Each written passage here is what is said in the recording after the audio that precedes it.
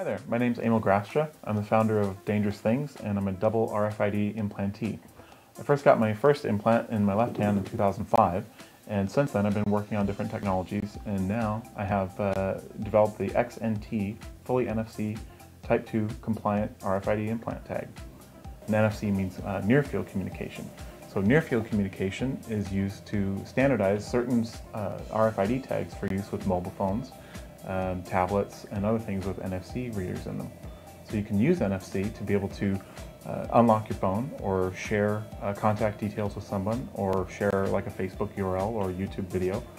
You can use NFC to move apps back and forth, but the primary use is to be able to program a tag with a URL or information you want to share. I use my implants to get access to my house, so I use it for access control solutions. I get into my back door every day after I get home.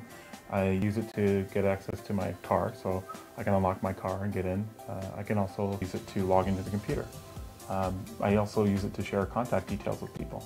I also use my implant to access an old freight elevator that I converted into a micro data center. The freight elevator is kind of a cool idea for a data center because it's very tall and you have this natural heat convection system, but it presented some security challenges. So I had to have a mag lock installed and then attach that to an RFID reader. So I use it to get into the building, as well as unlock the old freight elevator door, and then open that up and get into the data center that way. So back in 2005, I was doing a lot of IT consulting for medical doctors, and I met a guy named Dr. Mark Spencer. I brought this to him, and he thought it was pretty cool. He put it in my right hand, so for the campaign I figured, why don't we follow up with him and get his thoughts. When Emil came to me to ask me if I'd help him out with this RFID project, I was very intrigued. I've known Emil for a long time, and I was impressed with the idea, the utility, potential utility for it.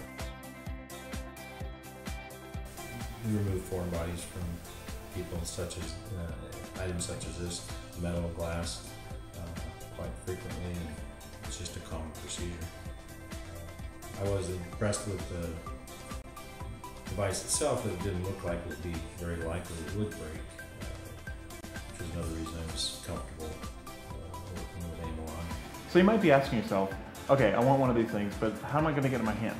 Well, Dangerous Things has started to partner with professionals around the world, and we brought on Dana Burnage here as co-founder, because he's an expert in body piercing. So tell them a little bit about the partner network that we're building and why it's important. The Dangerous Things Partner Network is a professional body piercing and body modification services referral network for Dangerous Things customers seeking to find a safe and reputable practitioner to install their technological modifications. Yeah, it's really important to be in a safe, clean environment, and you know, if we have a professional that's near you, that's great. If we don't, then definitely approach your favorite kind of local piercing professional, and we're game to give them piercing guides, video examples of the implantation procedure, and talk to them on the phone to kind of bring them up to speed. So as long as there's a professional in your area that's willing to engage, then we're there to support you. The place that we chose on the space between the thumb and the forefinger at the middle of the hand is a very soft spot in the hand and easily accessible. There's not much in there that will cause problems between the skin and the muscle, and so I thought it was a very safe place. You can easily see what you're doing and feel what you're doing, and it's easy to keep track of the device when you're placing it. So we had 4 prototypes made and got those to beta testers. A few of them got their thoughts back to us. Let's take a look. Well, I went in to the piercing shop, and the chip itself is basically just a little grain of rice. The piercer came in, you know, sanitized my hand, cleaned it all up, and it's basically a very little needle that went in through my hand and deposited the chip and then back out, and that was it. I have a very tiny scar that will probably disappear over time, but very simple, easy process. Didn't really hurt at all, and 2 weeks later I don't even notice it's there anymore. I have a Nexus 4, and it's completely stock, doesn't have to be modded really at all. I use it for basically just unlocking my phone. I've always been really interested in technology, and you know, to be able to have something that's a permanent part of you, you know, it's like having my car keys in my hand. Hi everybody, my name is Ken. I am an Android developer and an avid NFC enthusiast. I've been one of the first people to get a chance to try one of Amal's new NFC implants, and I absolutely love it. I got it done locally, implanted locally, and it was a relatively painless process. The actual healing time itself was less than 2 days, no stitches involved. You can barely even see the scar on my hand anymore from where it's at. It's that little tiny pink dot right about there. So it's very tiny, very inconspicuous, and I've had absolutely no issues with it. I mean, I still work out. I spin a staff every once in a while. It doesn't affect my flexibility there. I've had absolutely no negative downfalls or negative consequences from it whatsoever. But I have had a whole lot of really awesome things that I've been doing with it. So as an NFC app developer myself, I've done quite a few interesting little apps. One of them is called Tag-A-Hue, which turns NFC tags into light switches for Philips Hue bulbs. So I'm gonna tag my hand, and my lights go out, and then scan it again, and they come back on.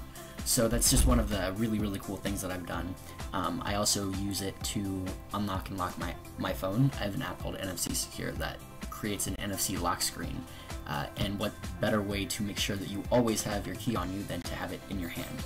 I mean, I've tried a lot of different NFC types. I have an NFC tag on my keychain. I have an NFC ring. I have NFC cards in my wallet. I mean, I have NFC everywhere, but the one that I generally use the most is the one on my hand. It's always there. It's the easiest to find. I don't have to go digging around to find my hand, hopefully not, at least. So yeah, I mean, I absolutely love it.